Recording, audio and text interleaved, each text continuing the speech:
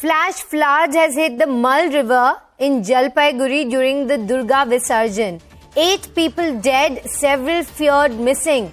Many people were trapped in the river and many have been washed away. Bodies of 7 have been recovered. NDRF and civil defense have been deployed. Rescue operations underway. Jalpaiguri SP Debarshi Datta says PM's offered condolences. He said, and I quote, "Anguished by the mishap during Durga Puja festivities in Jalpaiguri, West Bengal. Condolences to those who lost their loved ones." Those are the visuals on your screen. And those flash floods now revealed to have taken over 8 lives. Joined by my colleague Kamolika Singupta on the phone line. Kamolika, this is a very tragic incident indeed. Of course, must have been very sudden because of the fact that many weren't able to escape from the wrath of these floods. Yeah, absolutely. It was a sudden flash flood for which nobody was prepared.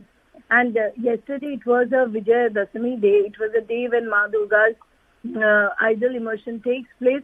So it was taking place in Mal River. Suddenly this flash flood came, and you can see the visuals.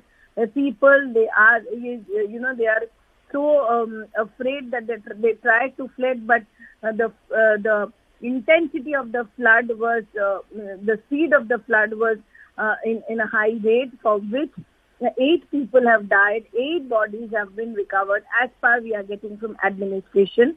More, people are said to be injured, and some more people are missing. The entire disaster management team, NDRF team, and all the teams are there. Administration, all through the night, they have been working on it. From morning also, the search operations have started. Prime Minister Narendra Modi himself has tweeted in the middle of the night, seeing this incident. He has expressed his anguish over the entire incident.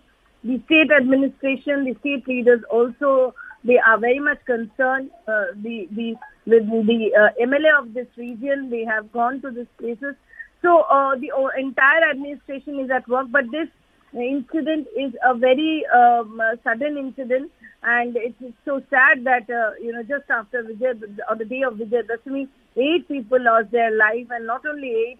What we are fearing is the number may increase, the death toll may increase.